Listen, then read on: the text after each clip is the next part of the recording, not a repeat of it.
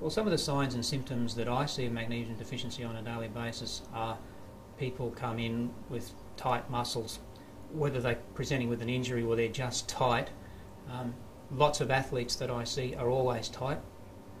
They often don't stretch sufficiently, but I've also noticed that when people start to use the magnesium as a daily part of their training regimen, they also find that they get better results with their stretching. In comparing the use of ancient minerals to oral supplementation, it's far superior. The skin absorbs it beautifully. I notice when I'm working with people on the couch, and I use ancient minerals on every single one of my clients that presents here, unless they specifically ask me not to. Their skin just warms and relaxes the muscles. You can feel the tissue tension actually soften as you work on it. And I also do cupping as a part of some of my treatments, and once you cup the body, it opens up the pores of the skin, and that facilitates even better absorption of the magnesium, and you can just apply it and just notice a difference within moments. I use ancient minerals myself, and I didn't use it on anybody until I tried it on myself, and I used to get really bad leg cramps, and I've been taking oral supplementation for years, basically with minimal results. Since I started applying the ancient minerals daily, I don't get leg cramps anymore.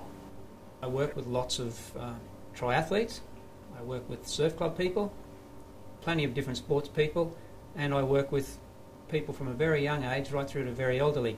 A lot of my elderly or more elderly clients have said how much they've noticed that their sleep has benefited in that they haven't been interrupted by cramping in their legs during the middle of the night since they've been using ancient minerals on a daily basis.